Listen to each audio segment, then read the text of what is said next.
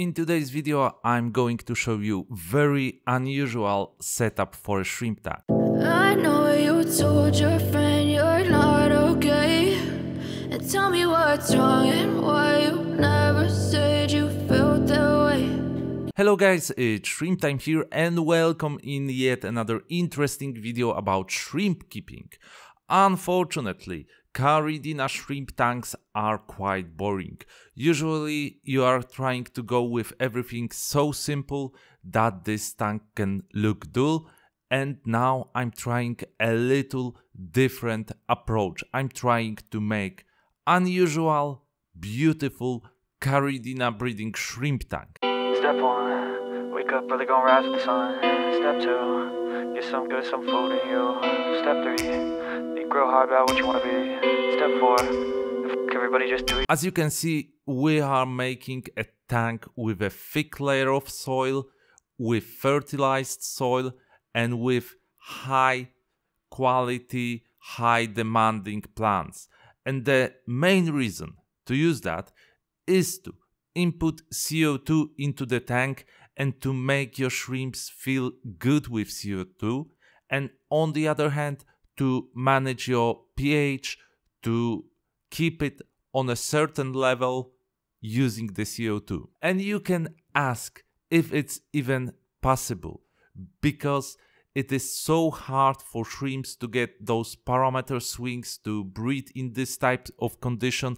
So how are you going to keep those shrimps and plant which will not only need a nice CO2, but they also need an fertilizer input? I'm going to run NPK, the basic fertilizer. So we are going to add almost everything for the shrimps in this fert, and we will use the lean fertilization method. So we are going to put just a little bit of ferts into the tank so that your shrimps won't get a lot of the substances that are able to make them suffer.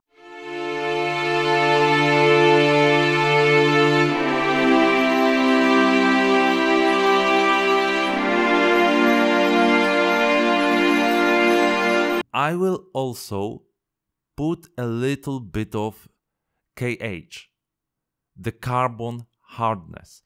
And the main reason why I'm trying to put this KH into the tank is the fact that I need a little bit of buffer for the pH control. I will go around 5 GH and around 0.25 KH, so that I can add a little amount of CO2 into the tank. Another important factor is that we will put the CO2 into the tank only during the day. We won't add CO2 during the night, because in the night when the lights are off, the plants won't feed and they will not convert the CO2 into the oxygen.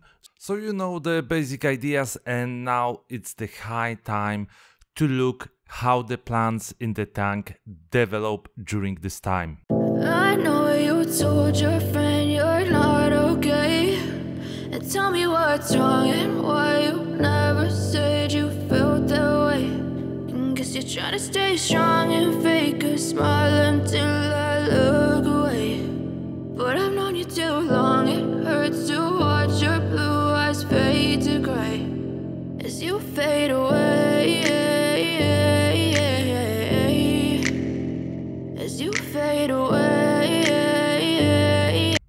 Guys, we are in the 4th week of this tank life, and now we will put the shrimps inside the tank and we will check if the shrimps will be happy, if they will breed and grow nicely. I got my shrimps coat from my another tank. We'll use PRL line, and as usually I will make a little bit of acclimatization for those shrimps, and now they are ready to enter the tank.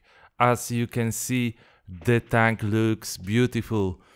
I don't remember when last time I was able to acquire so nice looking tank, and I hope that using this setup with a lot of filtration with a help of CO2, I will be able to breed those shrimps. And guys, if you like this video, you can watch my other video about the bacteria products that you should use in your tank. Thank you and keep on shrimping.